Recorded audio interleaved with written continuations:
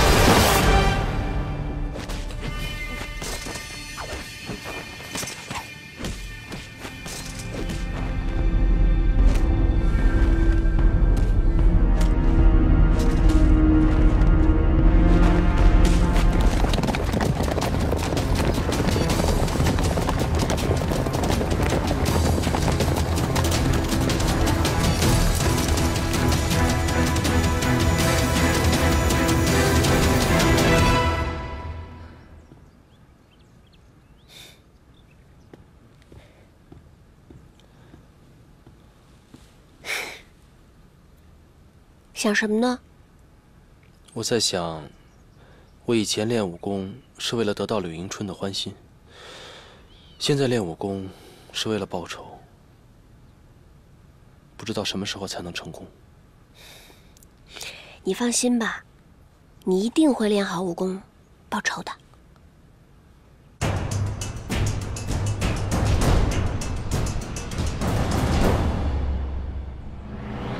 什么人？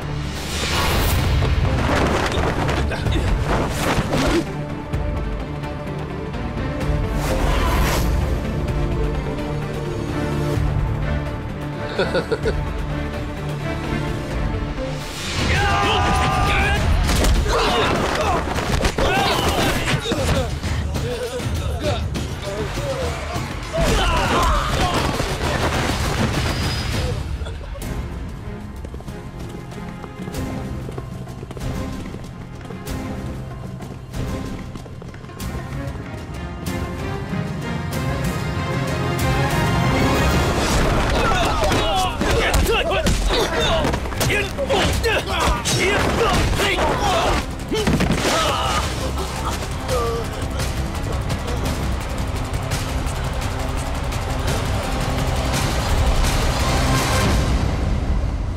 什么人敢闯太极门？小子，我们的目标是朱飘逸，快让开，好狗不挡道。怎么，你不敢跟我打呀？少废话，上！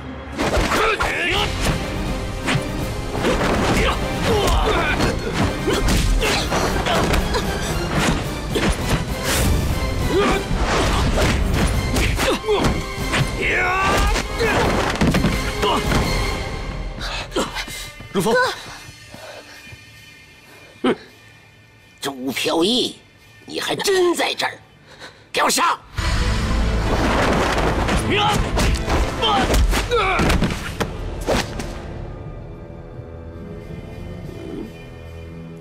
这位就是太极门的掌门陈清泉吧？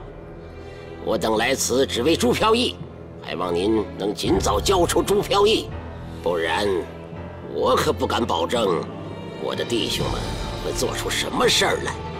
尔等公然在太极门作乱，实在是过分，赶紧给我退出太极门，否则我对你们不客气。不交出朱飘逸，我们怎么舍得离开呢？再说了，我还要领教太极门的厉害呢。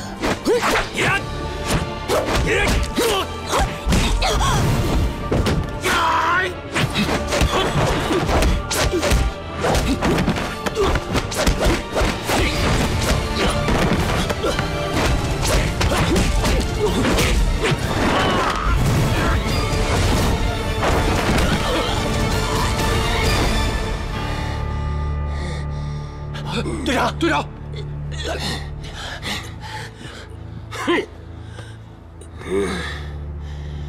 陈氏太极果然名不虚传。今天我不跟你计较，不过我们还会见面的，后会有期。走。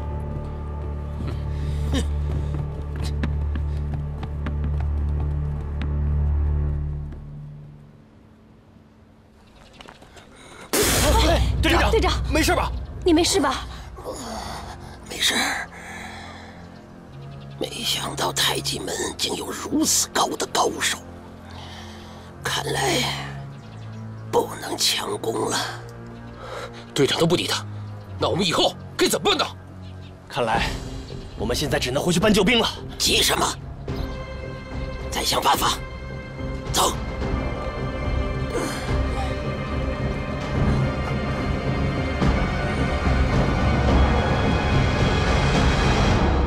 陈掌门，你的太极拳竟如此容易地将他们击败。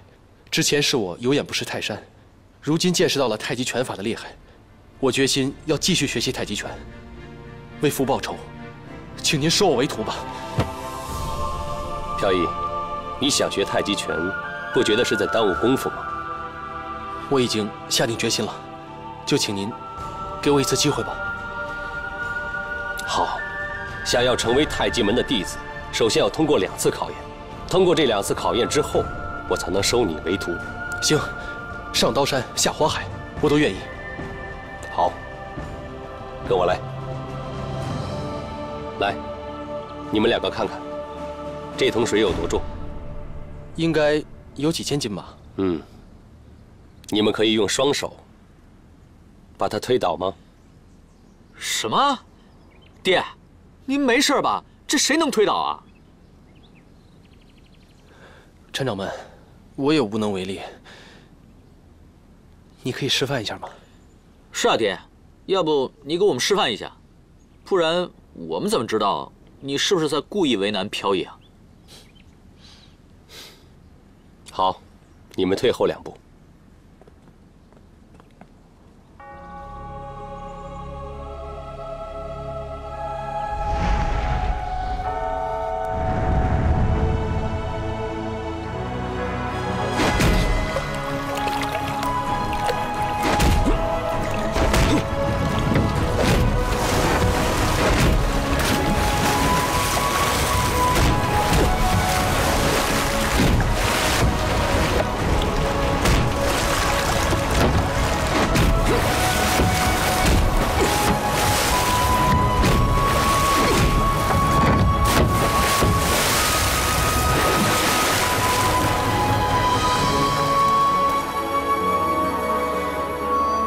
爹，你太厉害了，什么时候把这招教给我呀？刚才不是教过你了吗？嗨，你就示范了一次，我怎么能学得会？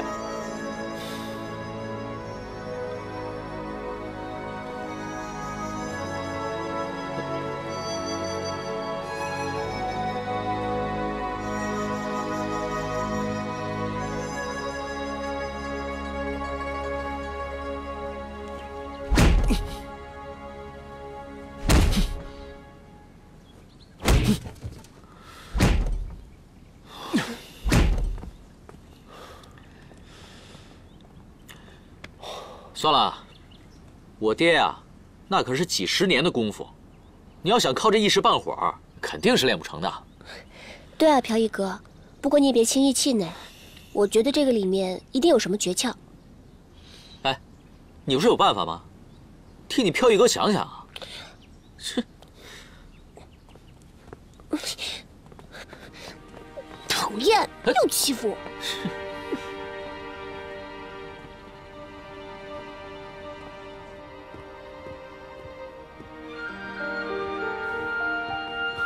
陈掌门，宁儿，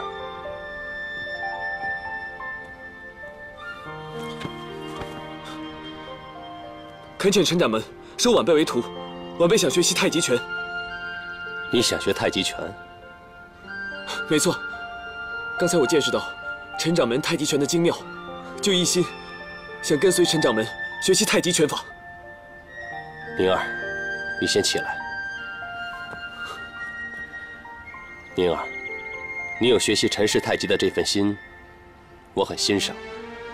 可是我们习武之人要明白一个道理：凡是一门深入，方得武学真谛，且不可贪多。我觉得你的8极拳根基相当的不错，为什么不跟梁师傅继续精进呢？须知拳无高下，习武者的修为方才有高下，切不可半途而废啊！我真的想学习太极拳，我师傅他不会介意的。凡事有规有矩，有理有数。我之所以能够打败殷啸天，是因为我练了多年的太极拳，深知太极的奥义。宁儿，你的8极拳根基已经相当的不错了，如果你可以一直钻研下去，将来你会有很大的成就。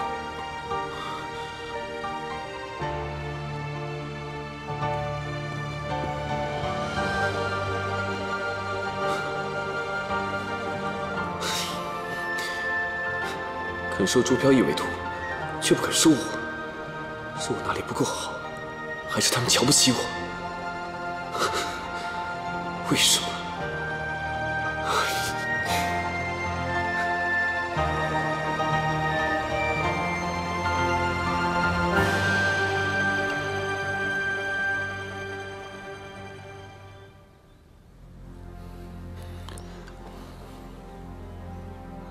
姑娘，你可要好好保重身体呀！啊！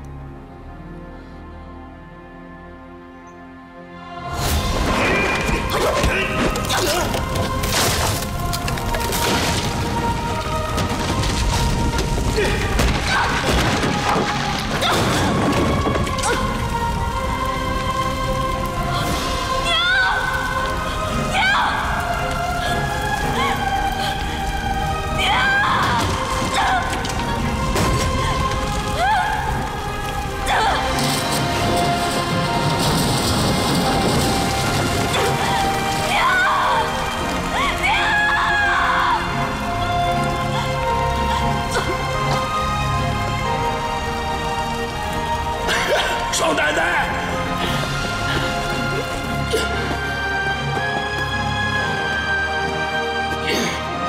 走，走得越远越好，别再回来了。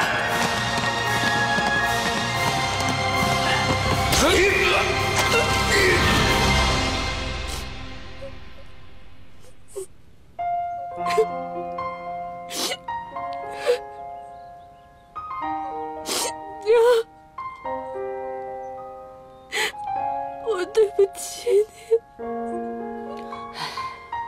这人死不能复生，你刚刚苏醒，要好好保重身体。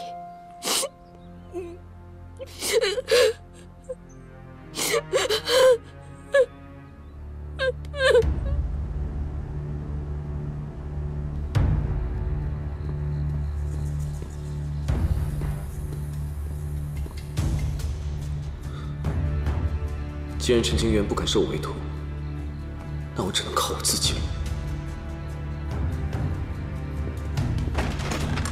哎，明儿哥，啊，你来这里干嘛？哦，这里不是书房吗？我来找些诗词。近日心绪难以沉静，想借几本书本啊、诗词啊，让自己安静下来。不过这里你要找的诗词比较少，你想看什么？我给你找。不用了，不用了。那既然这样，就算了，我先回去休息了。啊。哎，忘记关门了。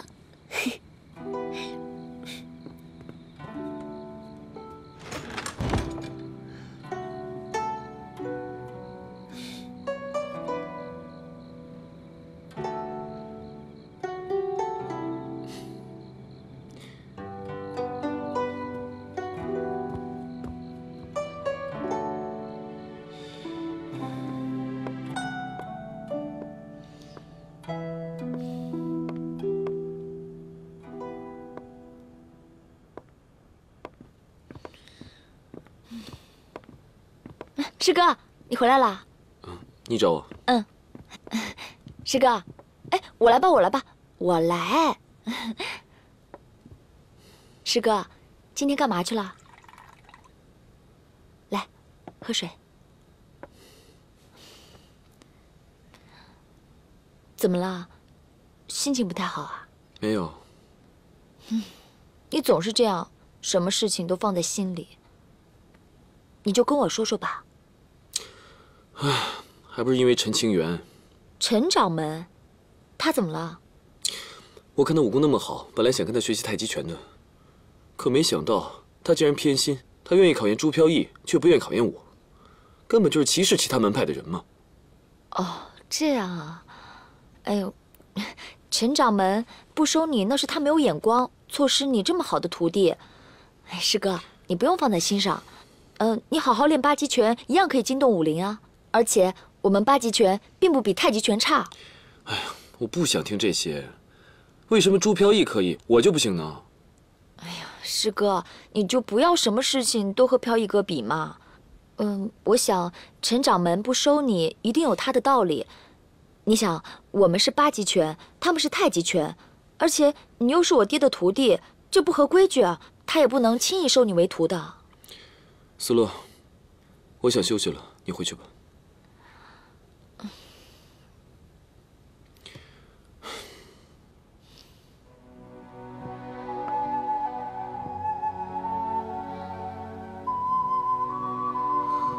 师哥，我知道你最近心情不太好，所以我想方设法的哄你开心。其实，我心情也挺不好受的。几天前那一场浩劫，远走他乡，寄人篱下，现在连个家都没有了，你还一直冷冰冰的。我有时候真的不知道该怎么办才好。思乐，你一个女孩子家不要担心这么多了。无论怎样都有师哥在嘛。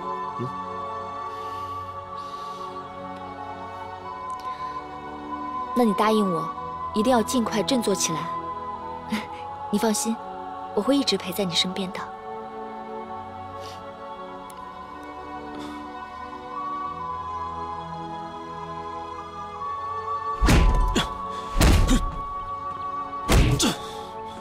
飘逸哥，这功夫本来就不可能10天半个月就练出来的，没关系的，你别气馁。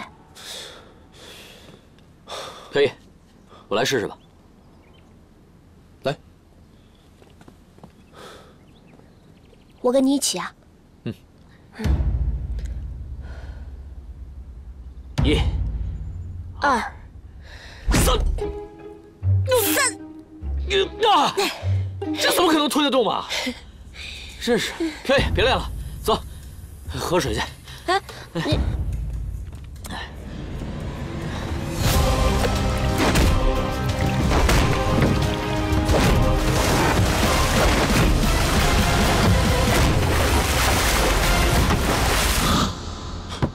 我知道了。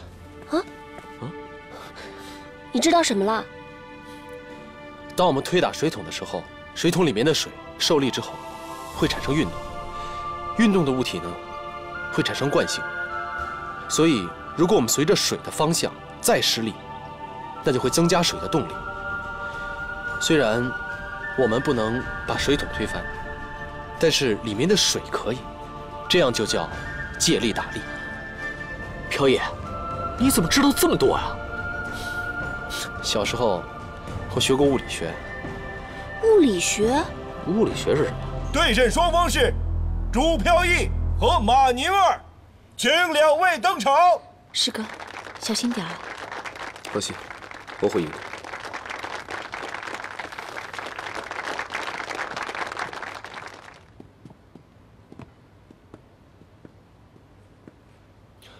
宁儿，承让了。希望你全力以赴，不要藏实力。你放心，我一定会竭尽全力。那就好。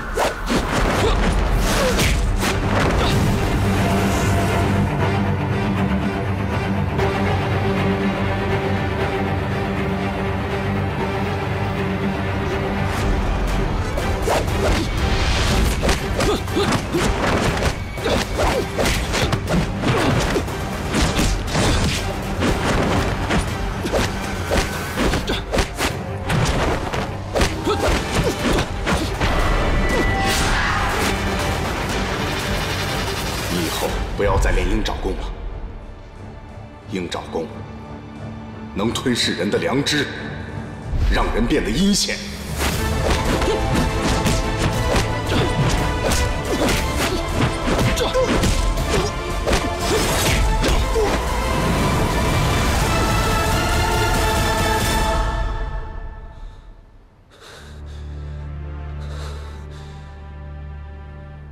本届武林大赛的冠军得主是朱飘逸。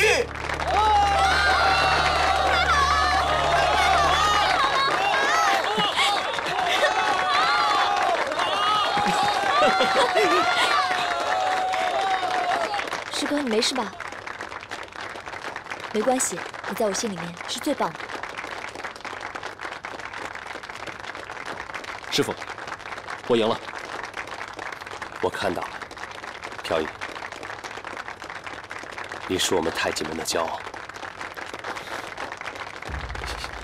师哥，师哥，师哥。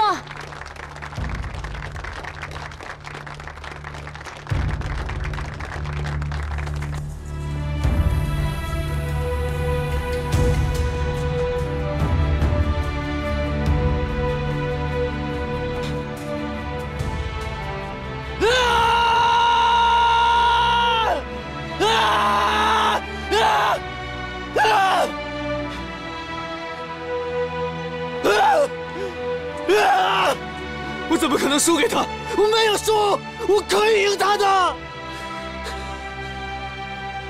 师傅，你对我太不公平了，全世界的人都这么对我。老天爷，你对我太不公平了！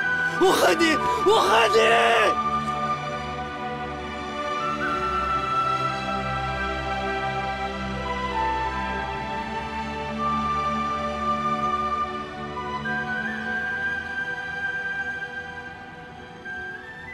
为什么？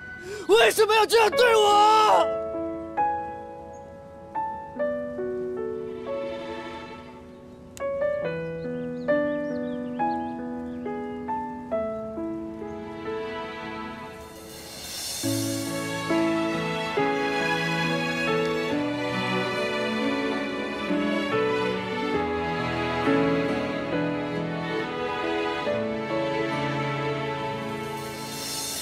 常常怀疑自己是不是在梦里，兜兜转转全都是你身影。我的视线与一颗心被占据，冥冥之中多幸运遇见你。无论将来我们的命运会怎样，我都会在你身边，永远都不会离开。如果有一天，一双手能把你抱紧，人生再没有遗憾可惜。我们要在一起，不畏惧。老天爷，师哥他并没有错，他这辈子命已经够苦的了，我愿意用我的一生来换他的幸福。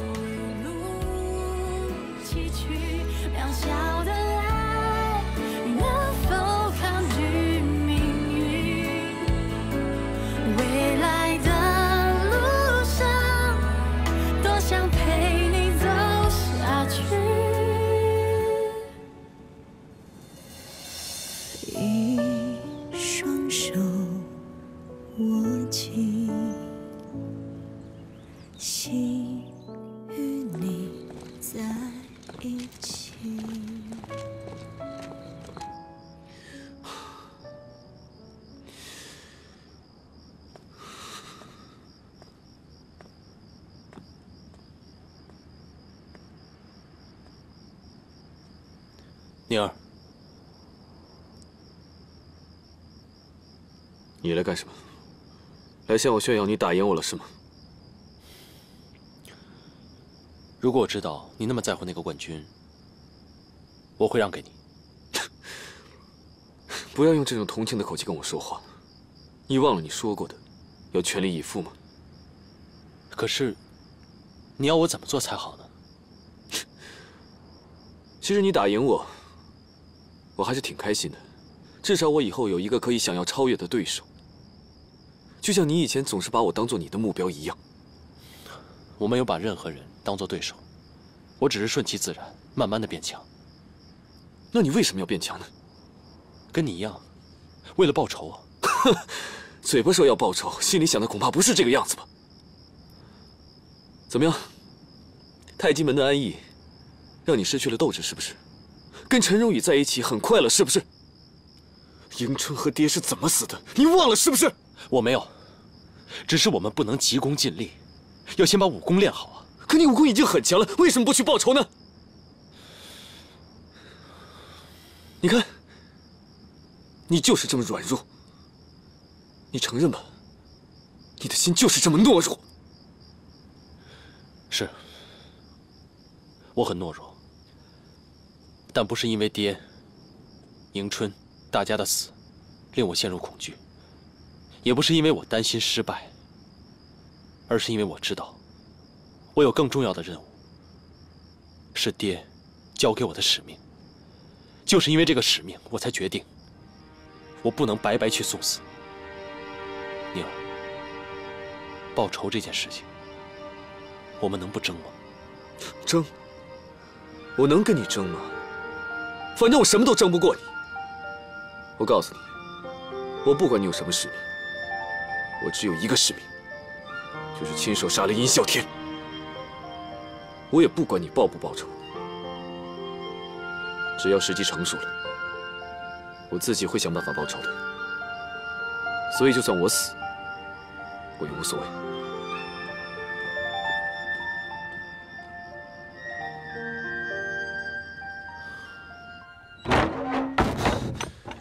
拿了冠军还不满意，还要跟我谈什么使命？根本就是个找借口的懦夫。师哥，我给你做了汤，快趁热喝。来尝尝吧，喝一点吧。心情喝。没事吧？啊？没事没事。这只是一场切磋而已，输赢并没有那么重要的。我只是咽不下这口气。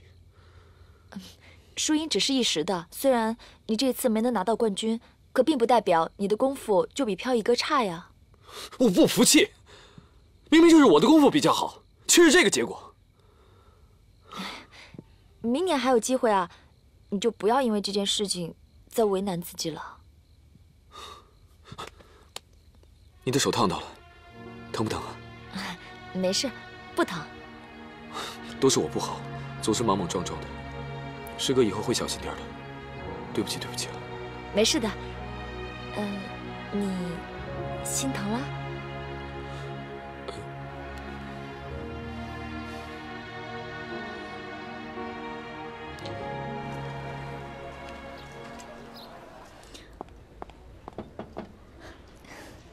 进来。怎么样？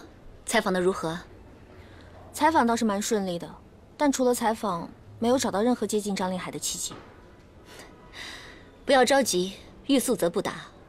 他有约你下次见面吗？还没有。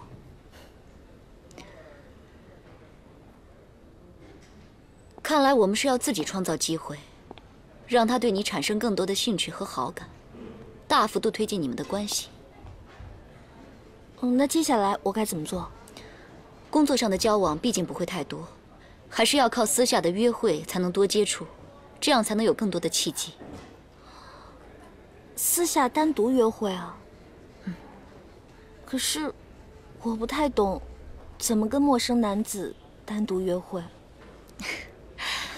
放心吧，接下来我会为你安排一系列的训练。这还可以训练？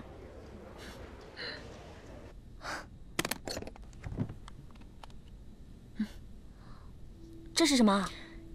这些是我特意为你准备的行头，来帮你好好打扮一下。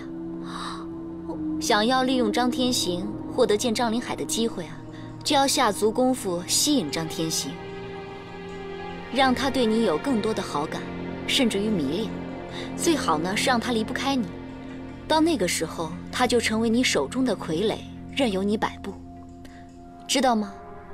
女人最厉害的武器就是自己的身体，尤其是像你这样漂亮的女孩。你是让我去勾引他呀？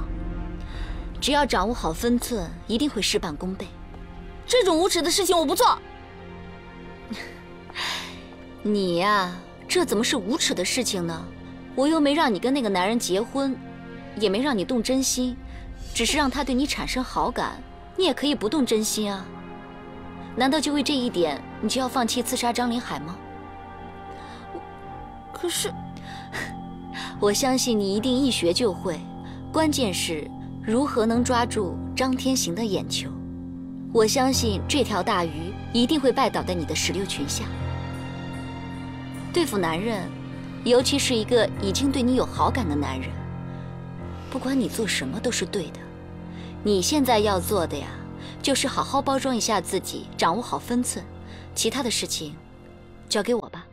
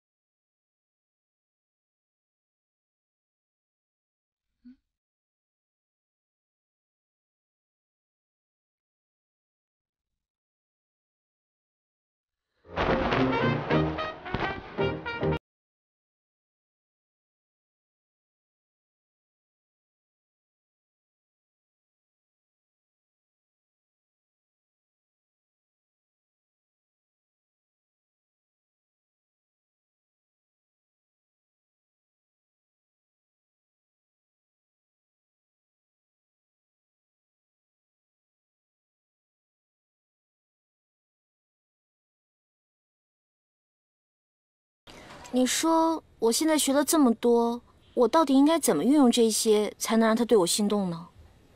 这你就放心吧，我已经派人去跟踪张天行，掌握了他的生活规律。到时候你只要适时的出现，按照我教你的东西，一个微笑就能将他的心俘获，剩下的一切都将会是水到渠成。好。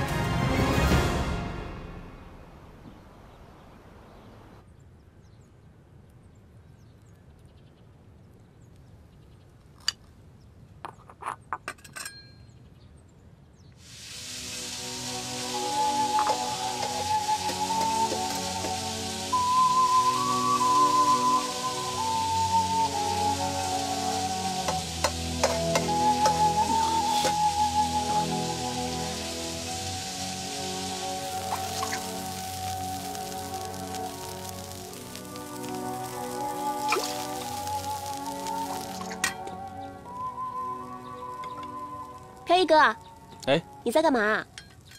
你干嘛？哎，你什么时候会煮菜了？哼，正确来说呢，是学会了煮汤。好，我尝尝。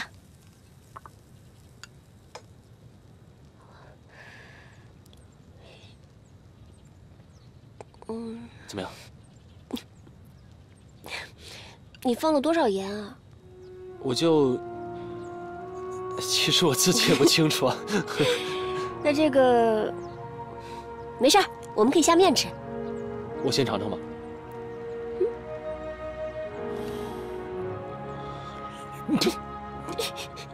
还可以下面，你确定？可以啊。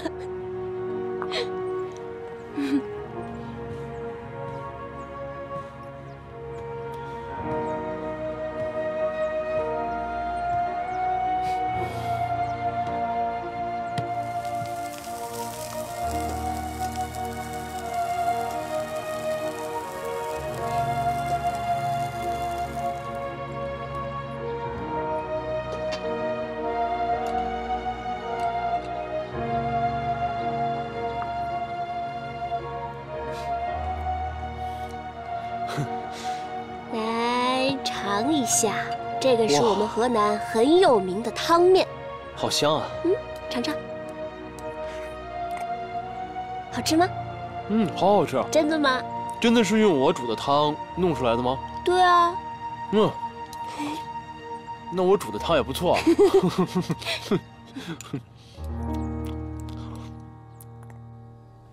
飘逸哥。哎呀，我来吧。哎呀。我想帮一下忙，从小到大我什么都没做过，来了太极门呢，又一直受你的照顾，我也不小了，应该学会自己做了。可是，这种事情本来就不该你们男人来做啊，我来吧。哎呀，就让我帮你一下嘛。那，我们女人本来就应该照顾你们男人的嘛，你要是都做了，那我们干嘛？那好吧，那你教我。好，我教你。那你看啊，这个线呢，要从这里穿过去，然后呢，再穿回来。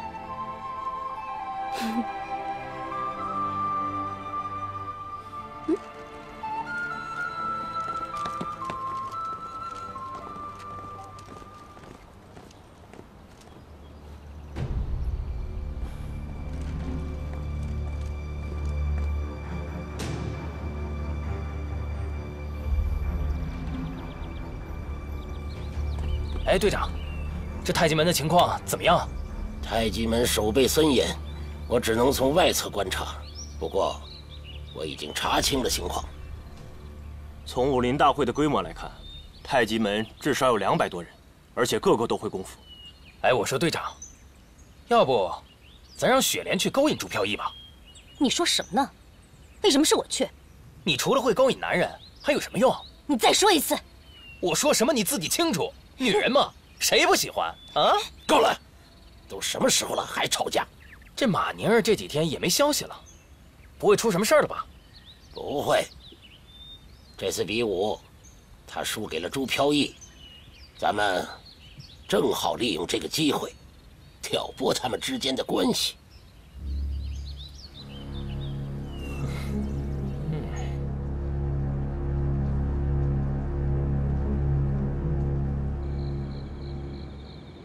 怎么样？我没猜错吧？到现在尹小天还想着马宁儿这颗棋子呢。哼，马宁儿这次绝对不会对朱飘逸手下留情的。要是让马宁儿抢了先机，那我们就失去夺龙头杖的主动权了。你说这龙头杖里面到底藏了多少宝贝啊？据说藏了10吨黄金呢。多少？10吨黄金？哎呀！怪不得张大帅拼了命也要拿到龙头杖，10吨黄金，怎么花呀？嗨，我不用那么多，给我一块金锭就够我全家吃一辈子了。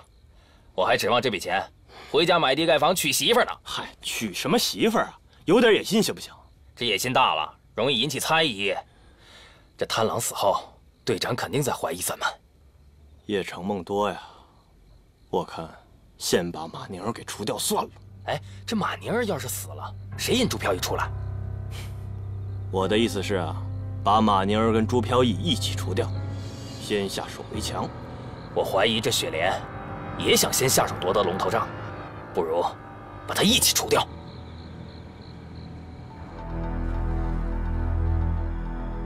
你就这么想雪莲死？早就看他不顺眼了。他不死，活着有什么用？难道你不是这么想的吗？别看这姑娘功夫不怎么样，可是她和队长的关系不一般呢。要是她出了什么事情，队长肯定会怀疑。哼，管不了那么多了，弄死她再说。这个还需要咱哥俩一起合作才行呢。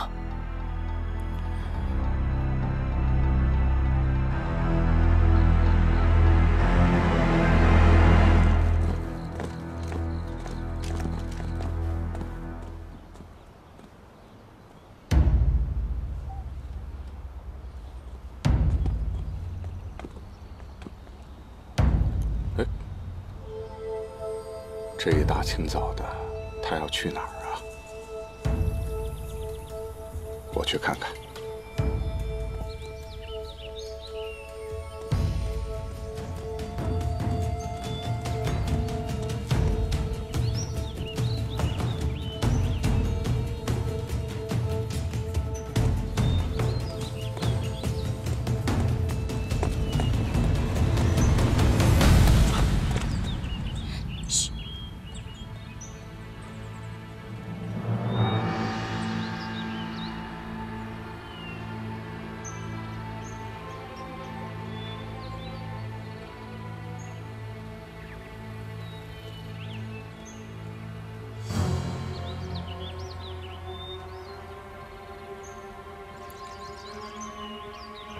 跟我来。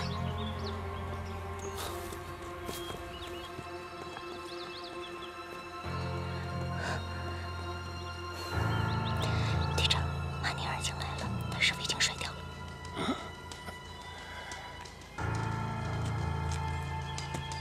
听说你师傅梁甫芳已经怀疑到你了，你打算怎么办呢？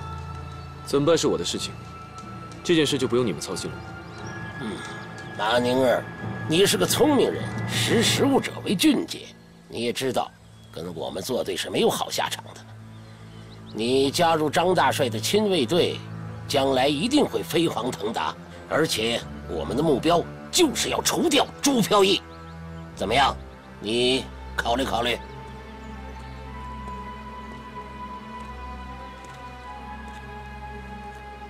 你不是想学鹰爪功吗？天底下最厉害的武功，加入我们吧。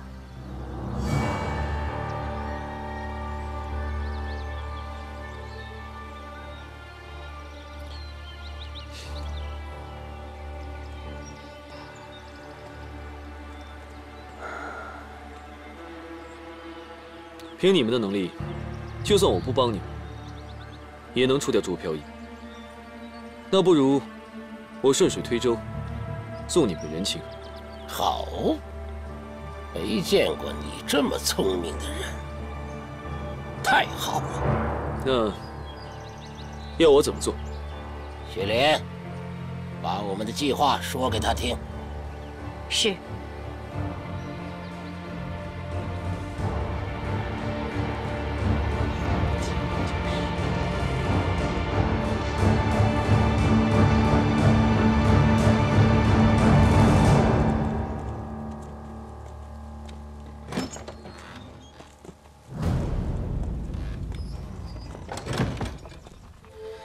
他们2个是去找马宁儿了。马宁儿现在是关键棋子，看来整盘计划有所推进。那他们为什么不叫上我们呢？不会是要单独行动吧？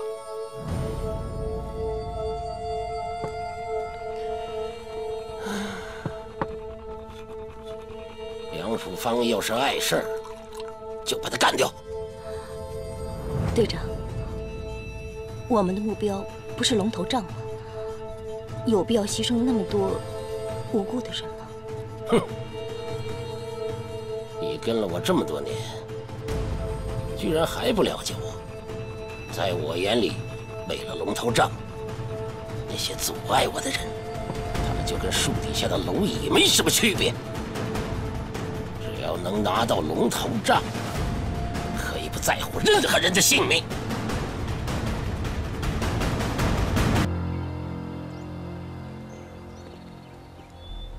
准备。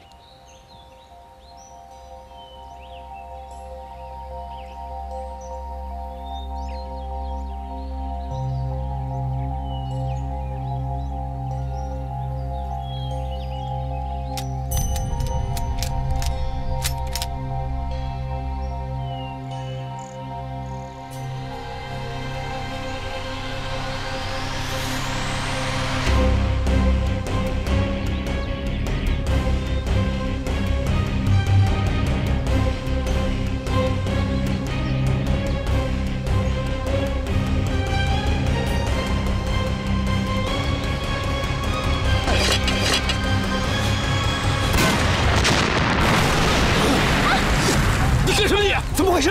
快！保护大帅！快！快走！快走！快点！快！走啊！快走！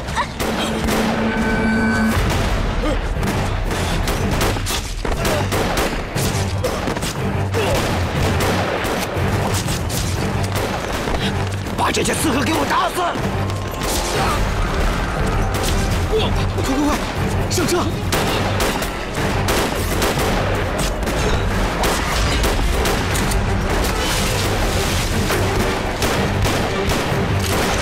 快上车！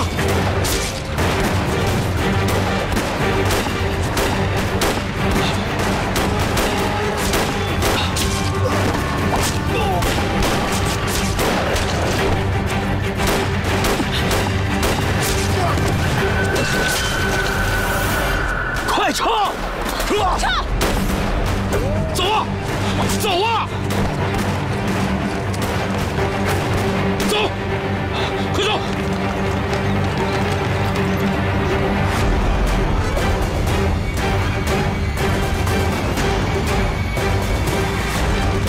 那边！走！别让他们跑了，给我追！快点！快！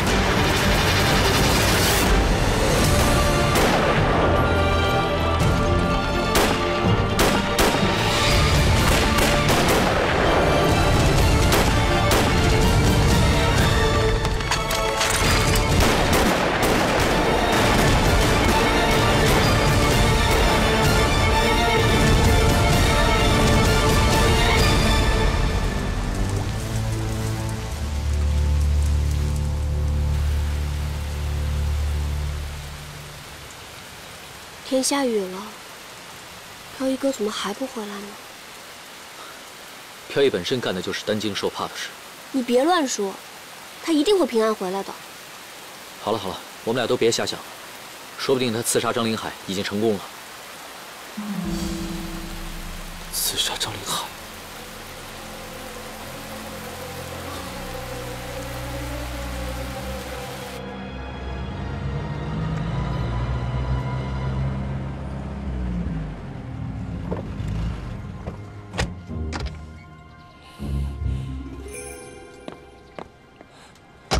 他娘的！大帅，看来这帮刺客是早有准备。这厮又是谁呀？挖地3尺都得给我找出来！是。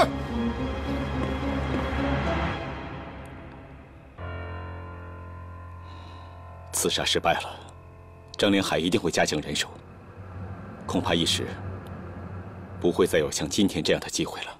哼，我看呀，不是张连海命大，是我们太蠢了。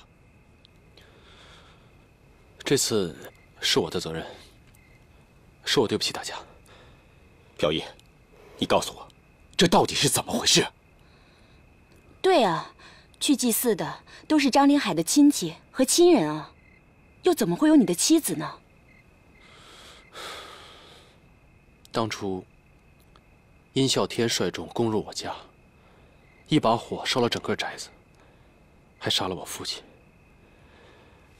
当时，我的妻子落入火海，与我分开的时候生死未卜。我一直以为他已经葬身火海，没想到他竟然还活着。会不会是别人？长得一样的事儿也是常有的。不会的，我对他的气质、样貌、身材早已铭记于心，我绝对不会看错的。可是他为什么会跟张连海在一起啊？朴义啊，人活着总归是好事嘛，啊！各位，我会查清楚的，一定给你们个交代。查是应该查，可切不可暴露身份。你的妻子能跟着张连海去祭祖，就算跟张连海没有关系，也必然跟张连海身边的人关系密切，切不可莽撞行事。另外，行动失败，张连海一定会派人搜查我们。暂时啊，都不要回去，就在这边躲避几天吧。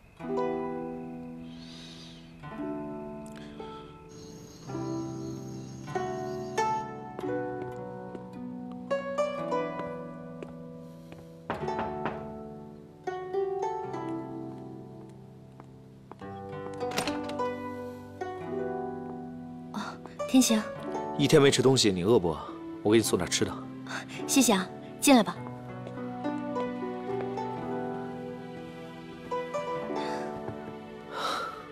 怎么样，没吓到吧？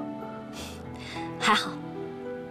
最近这种事情每天都在发生，所以还是小心点好。每天都在发生啊？那谁干的？暂时还查不到。大哥最近树敌太多了，不过他们能搞到迫击炮进行远程轰炸，这说明他们一定有组织，有预谋。哦，要是万一刺杀成功了怎么办啊？我的意思是说，你不是说每天都在发生吗？那你大哥没有什么准备吗？万一……你说的这种万一，是最坏的结果。我现在每天做的工作，就是为了防止这种最坏的结果发生。我看，最近还是不要回去了，暂时在这住着，避避风头。我不用住在这里吧？我又不是他们刺杀的目标。他们在现场看到你，就会把你也误认为目标，明白吗？哦，你不用在这里陪我了，你去看看你大哥吧。安慰他一下。我大哥不需要安慰，现在正烦着呢，正在发脾气，还是让他自己解决吧。哎，趁热吃吧。好。朱飘逸真的去刺杀张大帅了？千真万确，现在正在等消息。不用等了，张大帅平安无事。已经秘密通知过了。看来朱飘逸失败了。哼，你的消息对我帮助很大呀，只可惜这次我没能参加大帅的祭祖，要不然我会亲手抓住朱飘逸这小子。哎，趁着朱飘逸不在，你去把龙头杖偷过来。我要去向张大帅禀报了。我还有一件事。什么事？把我师父的尸体还给我。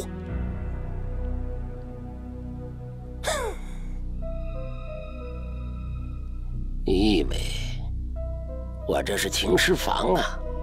见不到我师父的尸体，我是不会去拿龙头杖的。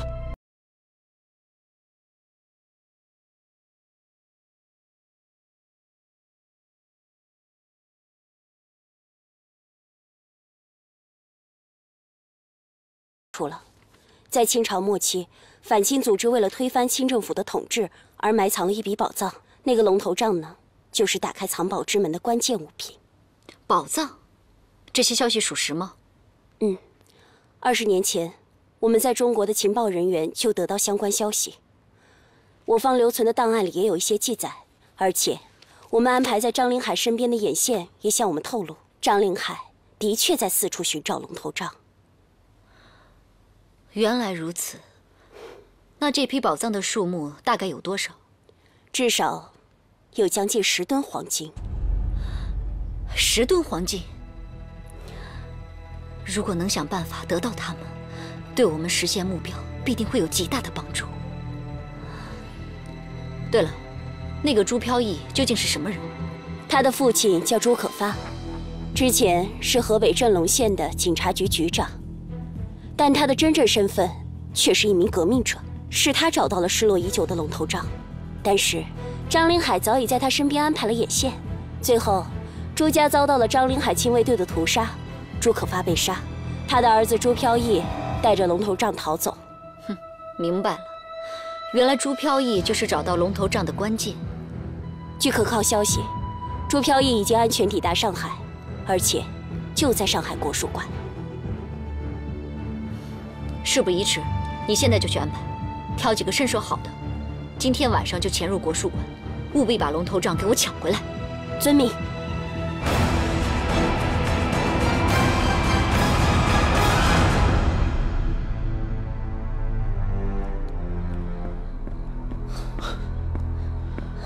哥，打听到消息吗？现在全城的人都知道刺杀的事情了。那飘逸哥不是很危险？你别着急呀，有刘馆长在，飘逸应该不会有事的。不行，我要去找他。哎，你上哪儿去啊？老实待着。我不放心。你不放心有什么用啊？现在梁伯伯失踪了，飘逸也一去不复返，你知道外面有多危险吗？你就不要在这添乱了。哎，反正现在没有消息，就算是好消息。去了这么久还没回来，难道有其他计划？不管了，先找到龙头杖再说。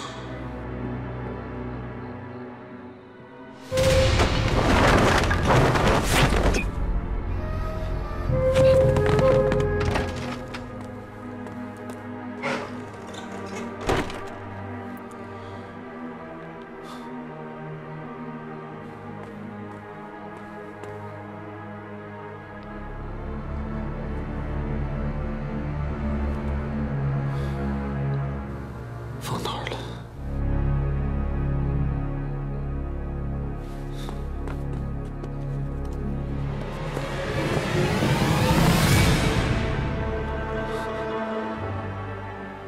难道把龙头杖交给陈如风了？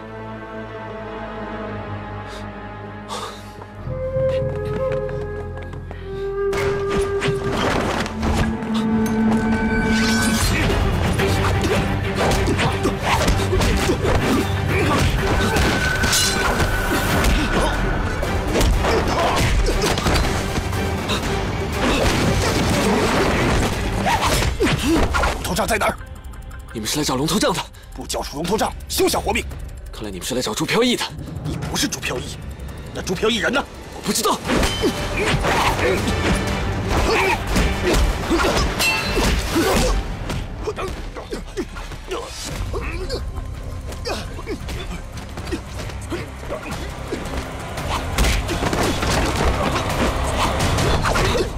快去救人！快来人呐！有人闯进来了！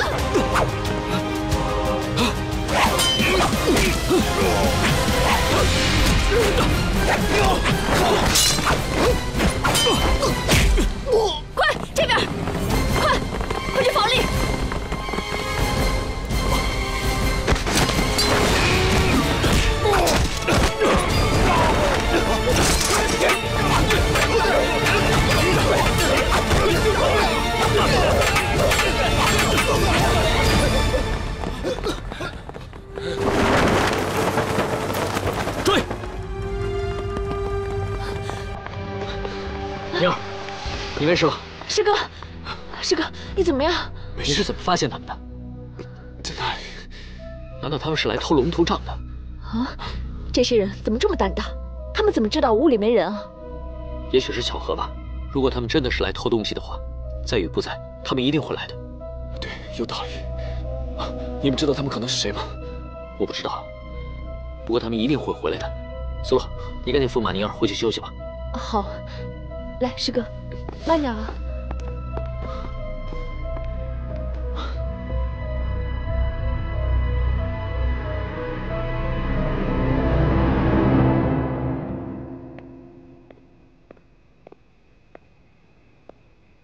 表姨，这么晚还没睡啊？刘馆长，我打算去张林海的住处去打探一下。这太危险了，表姨，这事儿也不急于一时啊。我不可能看错的。如果迎春现在真的是张林海的人，就有可能在张林海的住处。我必须要去证实一下，否则我说什么都不会甘心的。你执意要去，这样我陪你一起去。刘馆长，这是我的私事，实在不应该连累你。你放心，我自己会注意安全的。别说了，上海，我毕竟比你熟。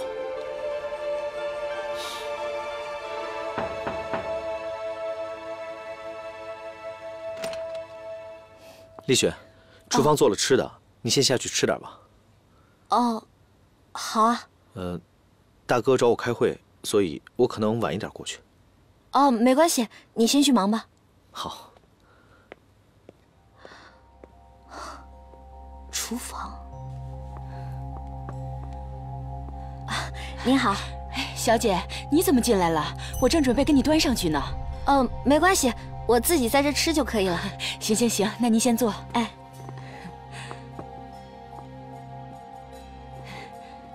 啊，谢谢。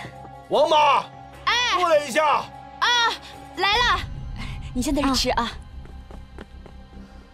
王妈，大师的咖啡弄好了没有啊？正在烧呢，马上就好。马上就要发火了，知道吗？知道知道。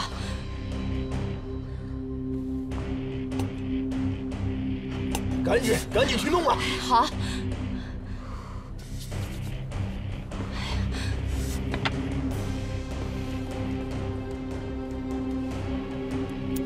大帅今天心情不好，老是想发脾气。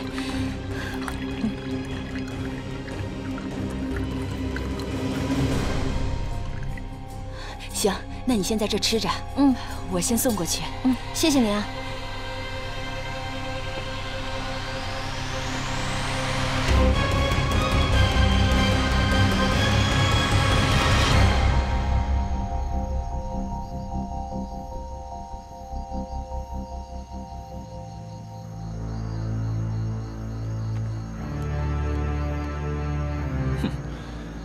张连海怕是吓得都不敢出门了。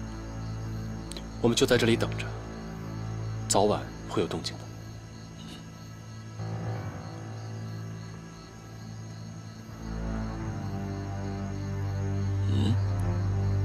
尹啸天，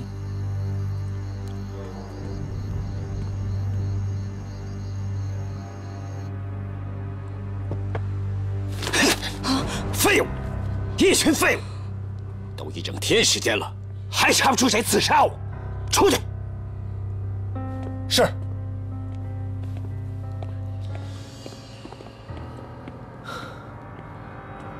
哥，抓捕行动已经在布置了，放心吧。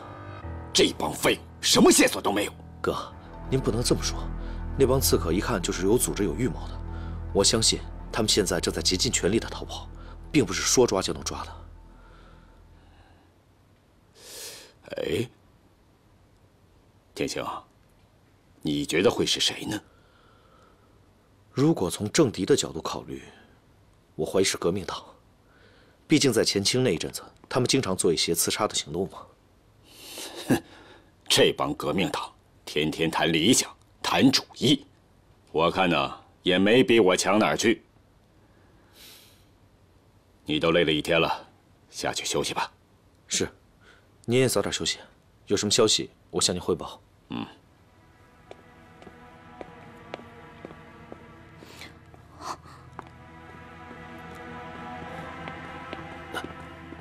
将军。